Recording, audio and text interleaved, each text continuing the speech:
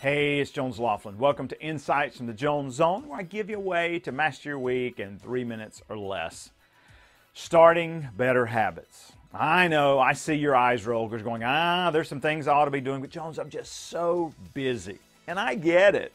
And what works for me in those moments is if I'll look at an after I statement that gives a more consistent place for that habit to fit into my day. Because that's the hard part, isn't it? Is when you've got so much going on, is how can I be consistent with making sure that habit happens?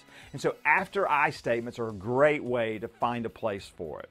Most common one in my world, after I start my morning coffee, I get on the floor and do 17 push-ups. After I finish a call, I take the 3 minutes to capture my thoughts before moving on to something else. After I return from lunch, I tackle a complex task instead of just jumping into my email. There's all kinds of ways that you come up with some creative after I statements that give you a place to put that better habit so it's more likely to happen in your day or week. This is Jones Loflin, and I hope you start a lot of better habits this week by using after I statements. Thanks for spending a few minutes with me today in the Jones Zone.